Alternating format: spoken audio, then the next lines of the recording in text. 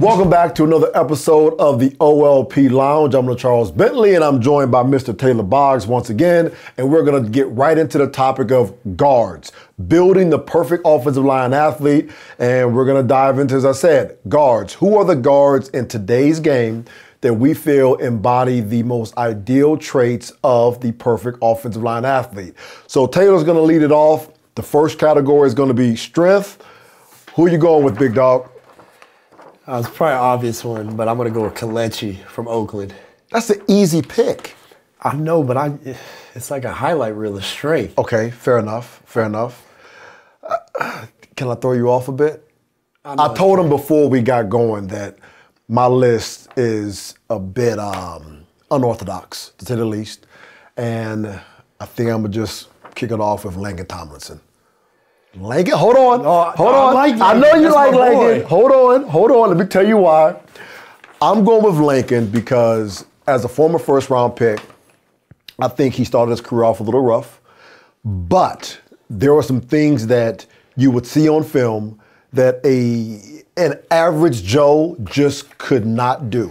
And then you also see some things on film every now and again that you'd expect from an elite level guard in terms of movement, relative to strength, and even football IQ. He's not a dumb football player. He's a very smart football player. Maybe that's because he went to Duke and all that type of stuff. I guess you got to be. You think he was with the med school? Yeah, went to med school. Yeah. He's supposed to be a doctor right now, not a football player. But anywho, I watch him play, and he's always been able to get himself out of very awkward situations. And you see him now having a resurgence in San Francisco. I think he just got paid a little bit more money. And I just keep seeing a guy that he may not ever become elite, but I can surely stand the idea that the dude is strong. Yeah, he's good for any team. Hell yeah, any team, any offense. Yeah, because I'm a fan. Laken's my friend. So, okay. So well, it's not fair then. If he's your friend, I should have went with somebody else. No, I mean, I'm glad you think highly of him. I think he's a good guy too. But am I wrong? No, dude, that guy, if we're talking power, mobility, strength, all that stuff, he's in another world, man. Fair enough, then. Fair enough. Well, let's go right to power. And I'm going to tell you now. Mine's going to be so basic now. It's basic. I told you, man, I'm coming out the gate strong. I'm letting you know out the gate right now. I got two guys for power. Okay. Well, I'm going to have an old and a new. Okay. So who you got? I got Zach Martin. For power? Yeah. Dude, okay, first off. Explain. First off, in space, it's beautiful. What he does for his big body in space, like him getting out there, screens, I could watch that all day. But then just the fact that he plays in the same stance all game, and it doesn't matter if his 3-tech lines up as a wide 9. I give you that. He gets out of his stance so smoothly, it's effortlessly. It takes a lot of power to be able to do that. And I really enjoy his game. Okay, fair enough. I mean, you can't argue with it. It's right, though. It's basic, but it's right. But is it a better pick than Larry Warford? I got Larry on here. No. Is Larry in power? Is he a better pick than Larry Warford for power? And also, I told you I'm coming strong, man. Mike Iupati. Now, Mike Iupati is not the same Mike Iupati of maybe 4 years ago. Yeah. But I tell you this, that Mike 4 or 5 years ago, not the Mike we're talking about today, he's getting older, the game has caught up to him. His best football is definitely behind him, but even with that said, he's still a current player. And you still see at moments and instances that Mike of 4 or 5 years ago, and it is scary. But my number one, my 1A is Larry Warford. My 1B is Mike Iupati. But I just don't see Zach Martin in that category. No. You betrayed Larry, man. That's your boy, too. Let him down. With Larry and Mike, those are like some of my closest friends. Let him down, man. I tell you, Mike's deuce block in San Francisco, I feel like he gave people nightmares. Yes. I've seen him just run over people on accident. Like, he's like, oh, my bad, bro. Right. No, I love both of them. Like, right. I love the pick. Like, when I just think of, like, you got to have a lot of power to move as smooth as Zach does. I agree. And he does move, and he's a big guy. Yeah, you know what I mean? He's a left tackle that came inside. Yeah. And he kind of kept that whole space concept, and he kept the smoothness. But I was surprised because tackles, they don't do anything on screens. Fair enough. And they just they pretend to get beaten on. They don't do nothing. But he said pretend they get beat. Yeah. So okay. But he never runs screens like that in college, and when he came to the NFL, release flat, getting up to the second level, it was just impressive to see a big guy like that move. Okay, fair enough. I just have a hard time putting him in that Larry Warford. I know. Mike Iupati category, because when I see Larry at that point of contact, and he's a nice guy, but it's violent. And when he hits people, they move. When people hit him, they generally stop. And Mike Iupati a few years ago, it is something serious. But I understand your line of reasoning. But I went with Zach Martin with skill. So when I get down to skill, Martin is top of mind. Outside of Yanda, but we went with Yanda already, on the first part Okay, I'm glad of the you series. switched that up. I had to switch it up. I thought you were getting mad at me because I switched it up. No. Okay. I went Zach Martin. When I watched Zach Martin, I don't know how much longer he's going to play. And to me, it doesn't really matter because he surely established himself as the premier guard of this era. Oh, yeah. With that said, he would arguably be in my top 5, top 10 greatest guards of all time. All time.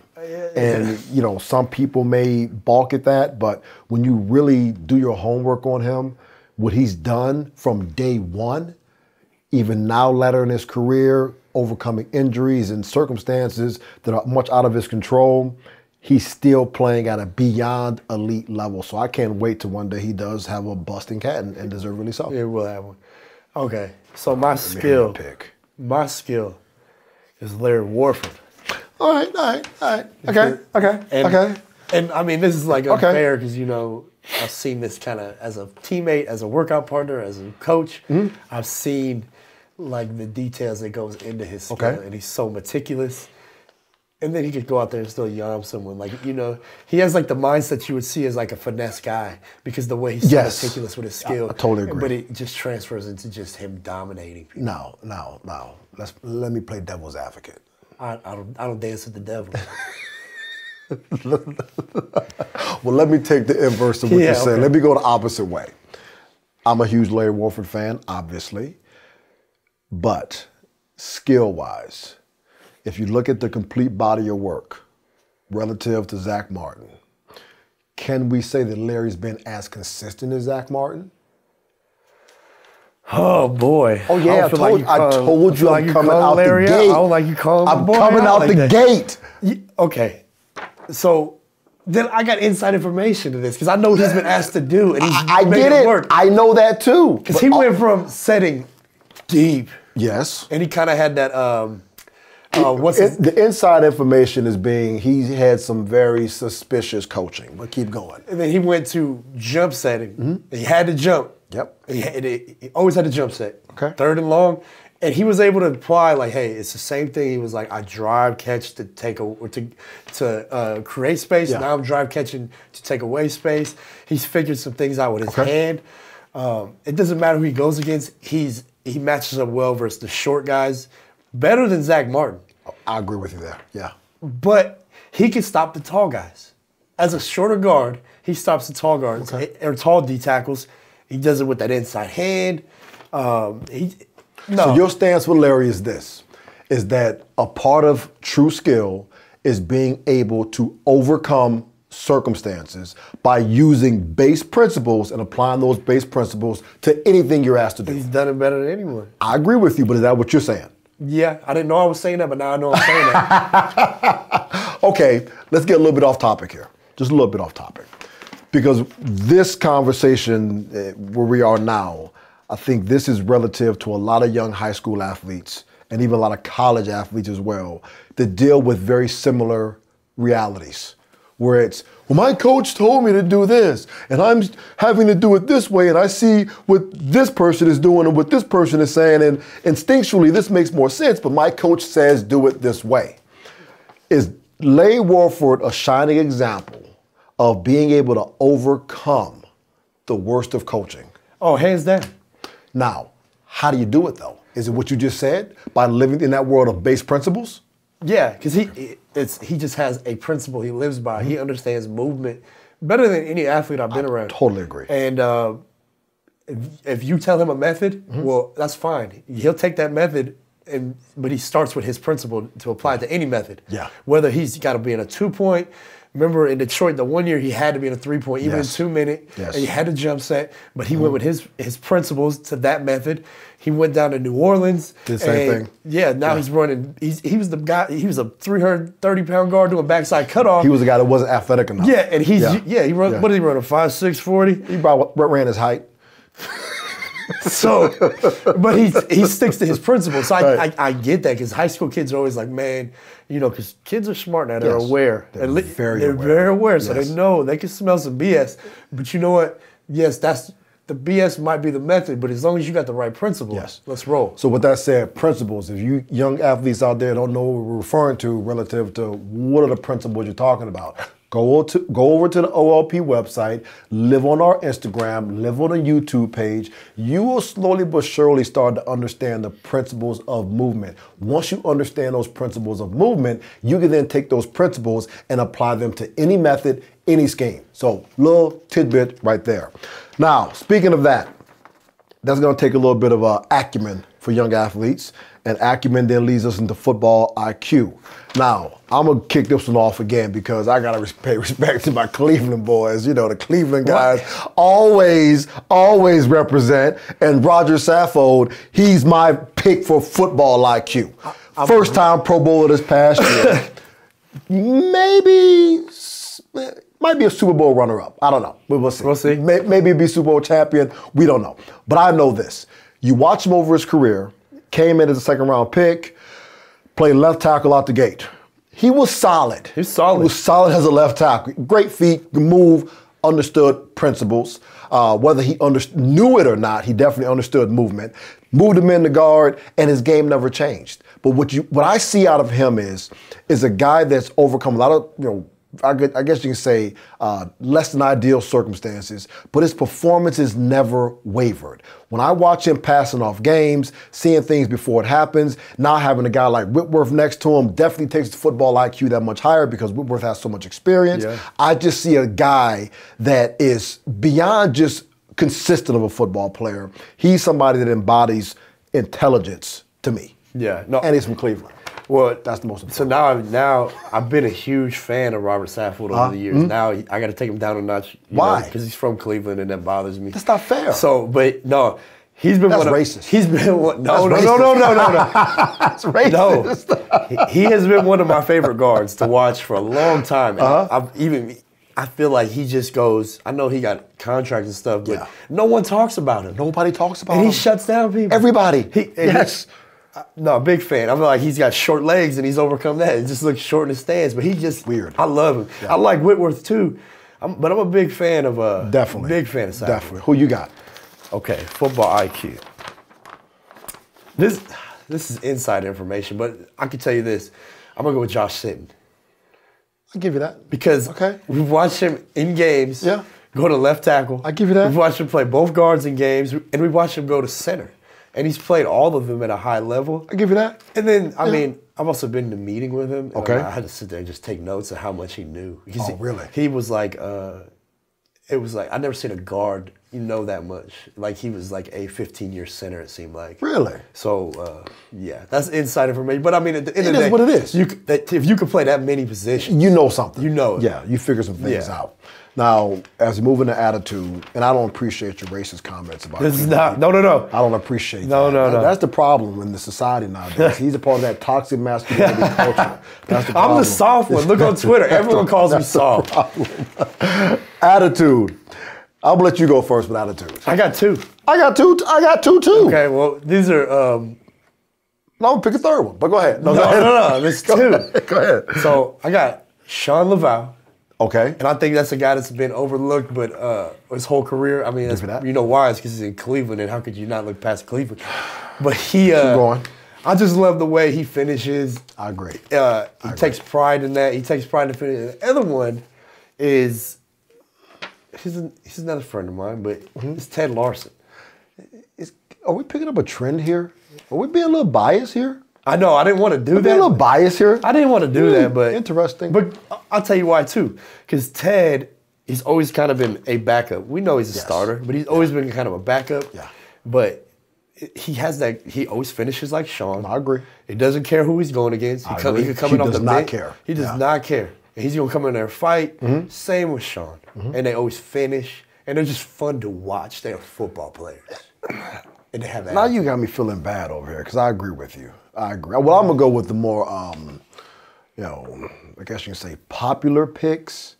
Oh, okay. Well, so who am I going with? It was World War III when I would say Kelechi. Nope.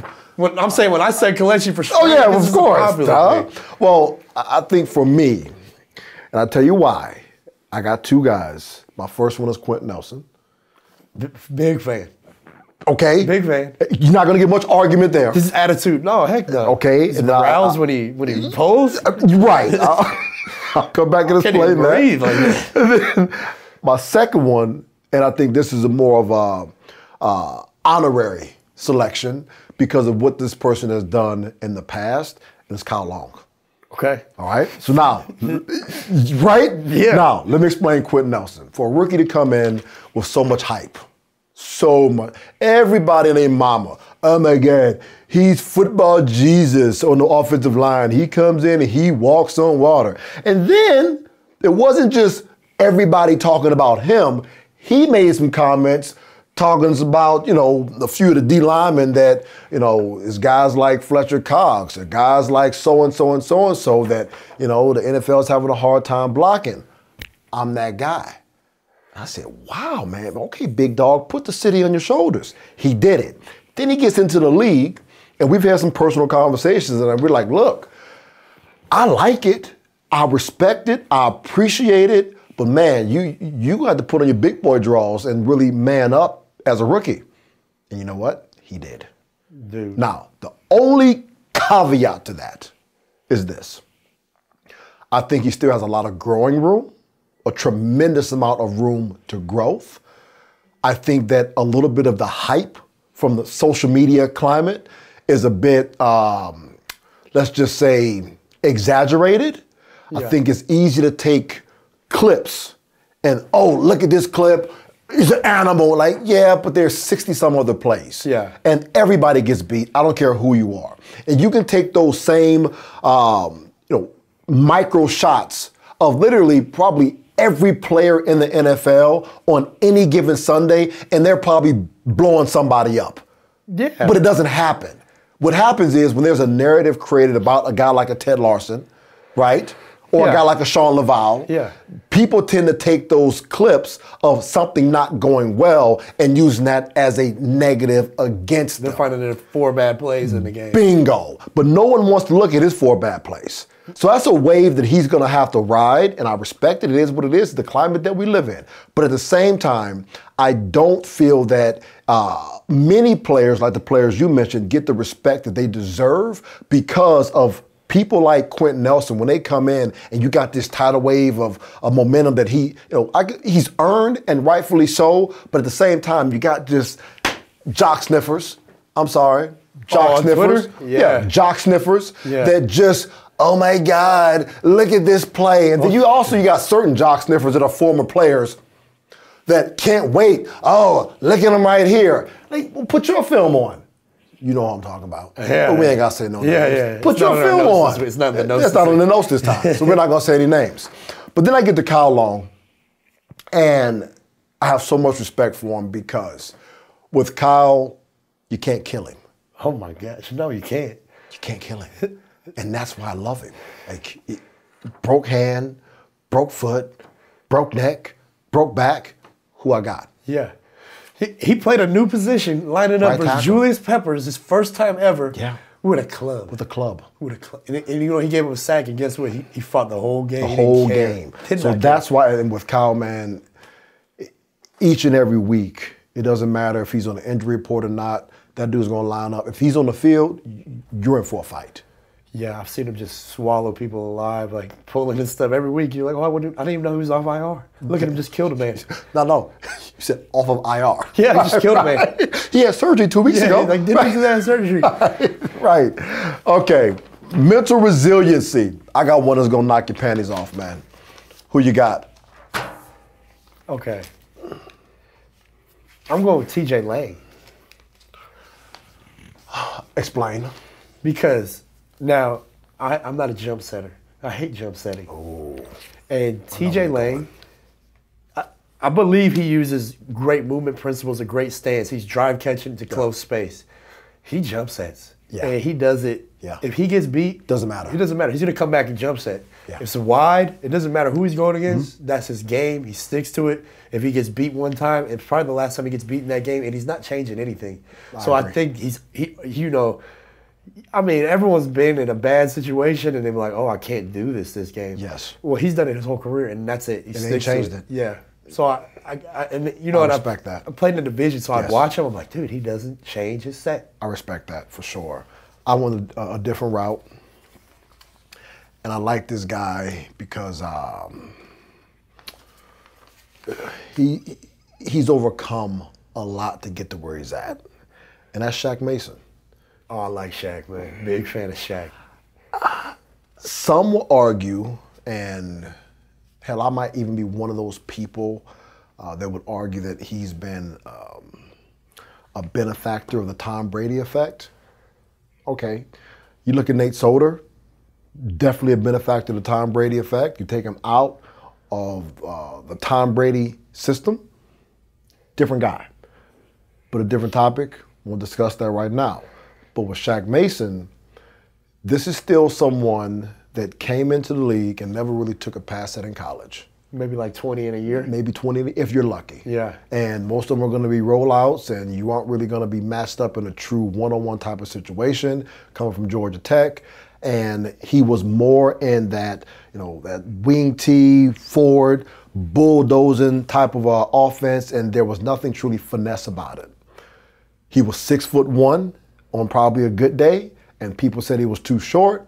He wasn't this enough, he wasn't that enough, but yet he found himself in the right spot, in the right system, with the right people, and he took ownership of it. Oh, yeah. It wasn't just, I'm here, let me just be here.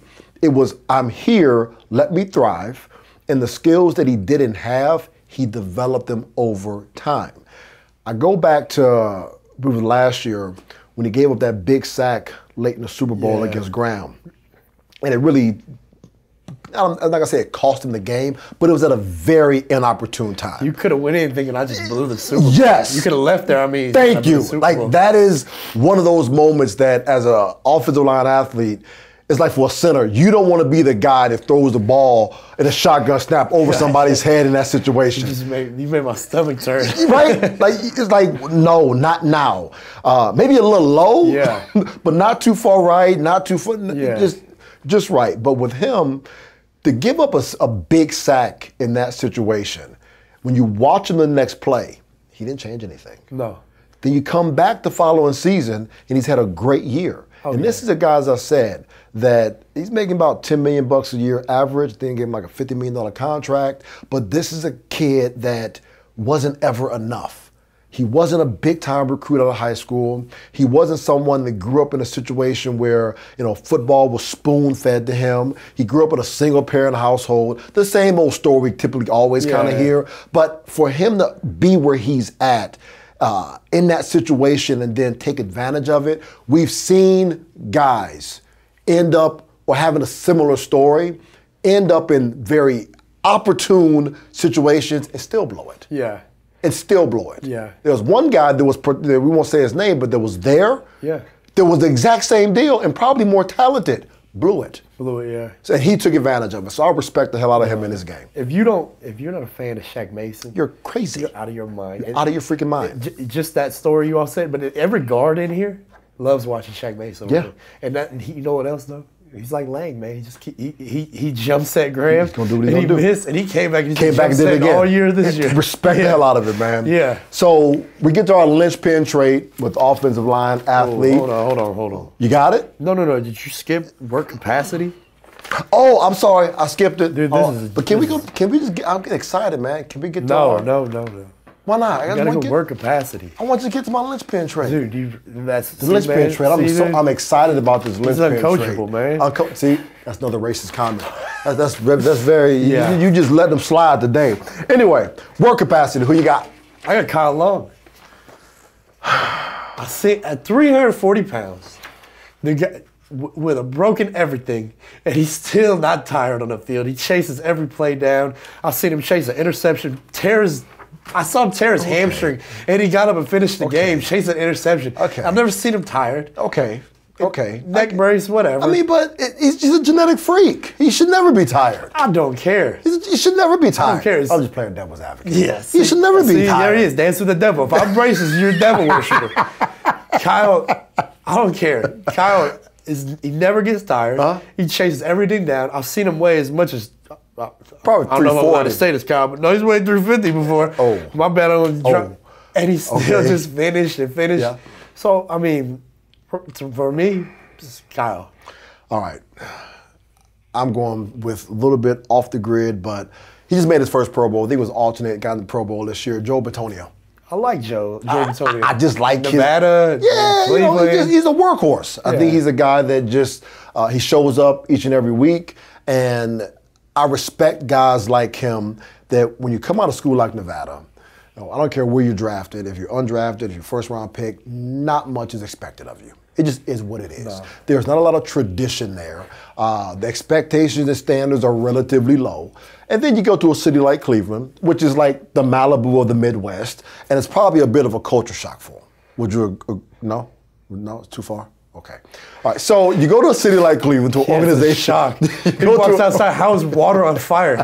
Why is the water on fire? Man, you're going to stop bringing up old stuff. So anyway, there was a clip, you talk about Kyle, there was a clip from, I believe, his rookie year.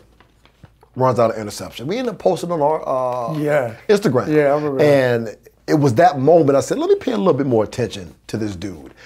He just shows up each and every week.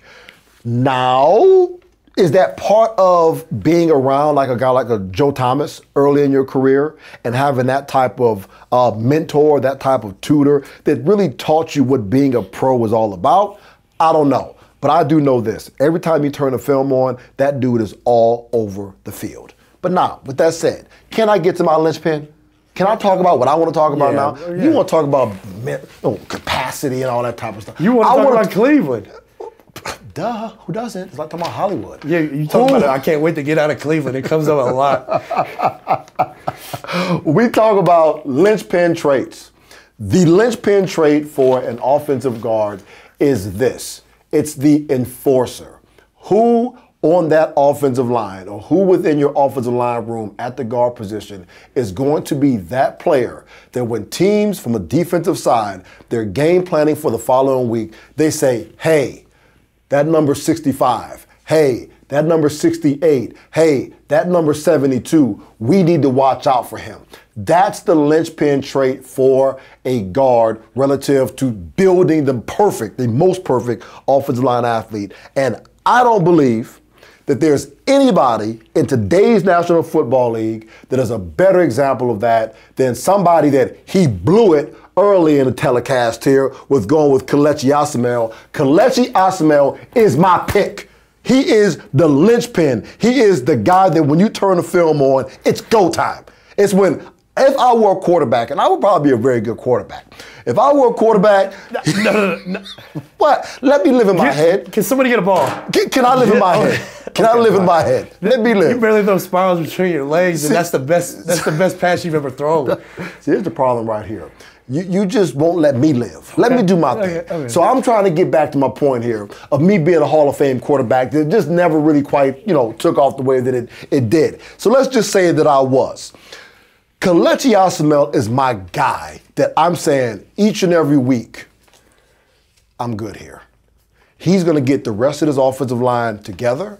He's going to put the offense in a position where after that first play, that ball is snapped, we're now in control of the game, period. I think that's something that many teams are missing. We often get and see in today's game an over-reliance on what's the quarterback going to do?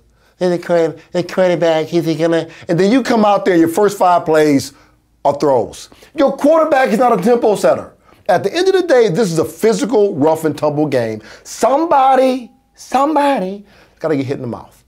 And if you're not gonna have somebody at that guard position that's going to set the tempo, I think as an offense, as a team, you're always going to be fighting uphill. And Kelechi Osemele, he's my pick for what an enforcer is supposed to be. That's the obvious one.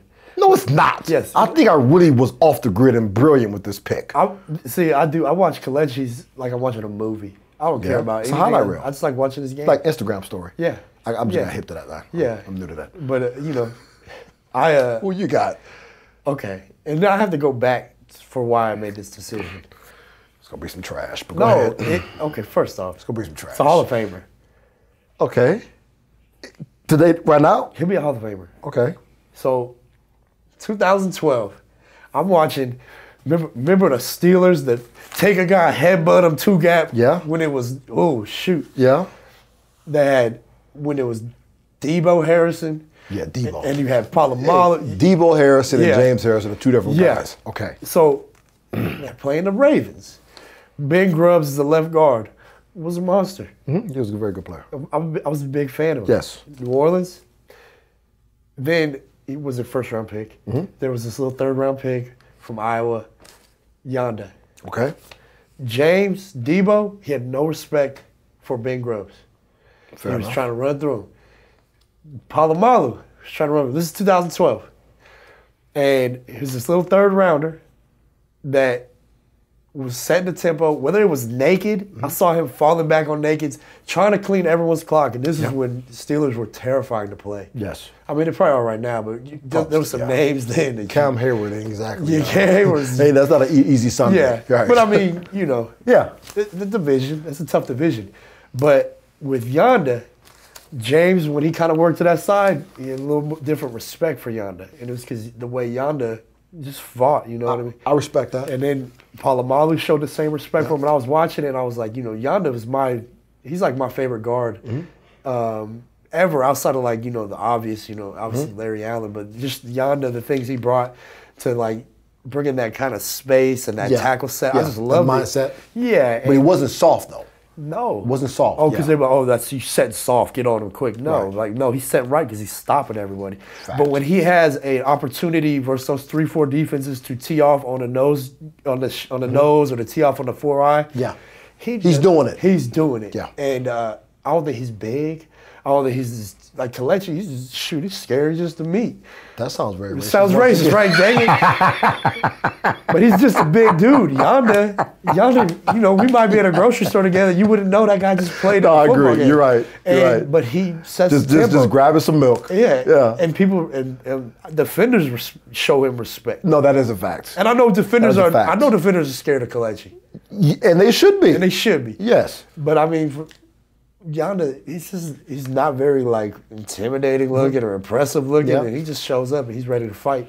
If we had to go in a different direction and just be completely off the cuff here, my list is done, your list is done, and we say fine. We went with Yanda on the first video for just the overall traits, and he was the only player that was a current player that we put on that list for skill.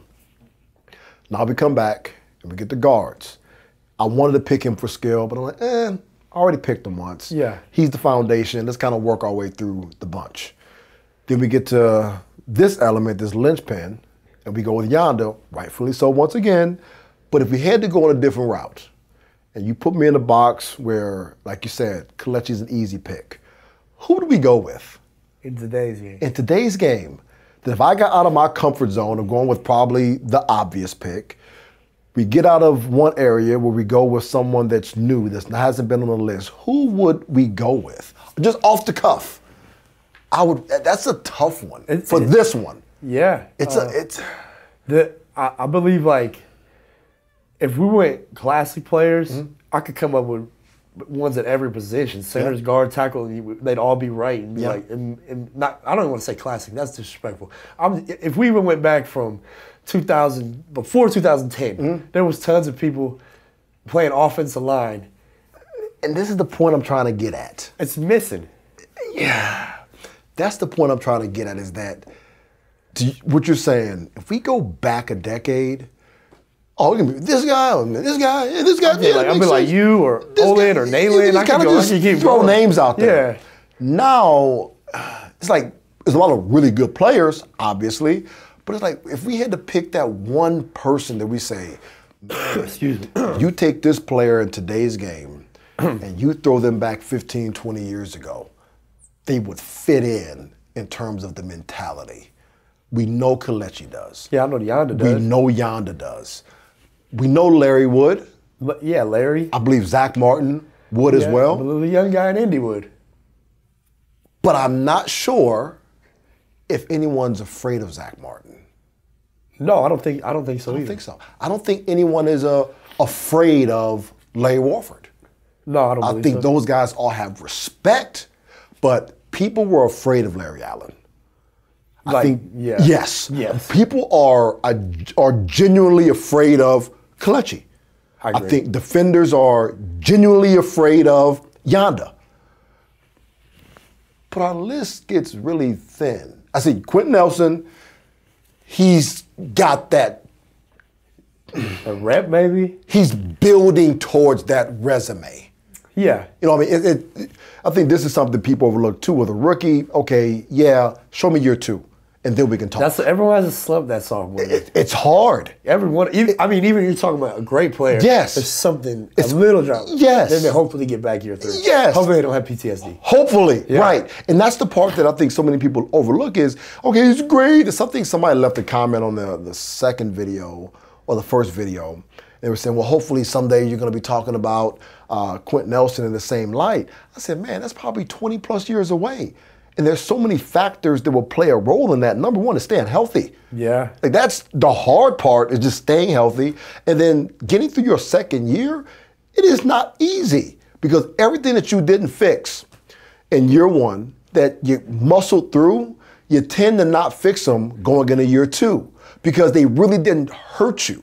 So I'm speaking from experience. They really didn't hurt you, but everything catches up to you. Like Coach Cooper at Ohio State used to always say, it don't catch up to you until it catches up to you. Yeah. Now, I didn't know what the hell he was saying until stuff started to catch up to me. Like it doesn't work. It doesn't work. It doesn't work. And so with that being said, most young players get into the league and they don't address their flaws. They just continue to build on their strengths because that's fun. Well, if he doesn't address flaws, those flaws will catch up the following year. Hopefully he fixes them. We're big fans. Go forward. But the list is slim, man. And that's unnerving. Yeah. You know, I hung out with you and some older players. You know, like I was in Chicago as an older team. And then with Olin and stuff like that, it was just, that was more appreciated. You know what I mean? Yeah. The guy that kind of fell on, maybe he falls on his face because he was trying to kill the guy. Yes. And he might miss because the guy looped, but it didn't stop him from trying to kill people. Yes. And that's more scary than the guy not trying not to mess up. Absolutely. And that, you know, I believe O-line, it was more like, it was way more instinct. It is what it is. It was way more instinctual. We were trying to move people. We're trying to hurt people, whatever. Yes, what it within is. the rules of the game. Yes, yeah. Now it's, within the rules of the game, let's not mess up. Let's not get beat. And it's just a mind shift. It's a mind shift. Yeah. And the game is different. And, you know, we just have to ask ourselves, are we ever going to get back to that mindset with players within the context of what we want to see moving forward? I think that's the hard part is getting the game to continue to evolve, but players to evolve with it. You don't want to see the game to get to a particular space and players don't fit. Yeah. You want the players to fit what we're trying to get done. I think a lot of young players are paralyzed. You know, paralyzed because of the environments that they're in. And this can be an entirely different segment here that we probably should talk about at some point. It's probably a great topic. But nonetheless, this has been fun discussing guards, building a perfect offensive line athlete. We're going to come back with tackles next and wrap up this series. And then we keep talking about so many other little subtopics within this particular topic. There's so much more content coming from us here at the OLP Lounge. I had to make sure I spelled it right. OLP. Good job. So you guys got it. Appreciate it.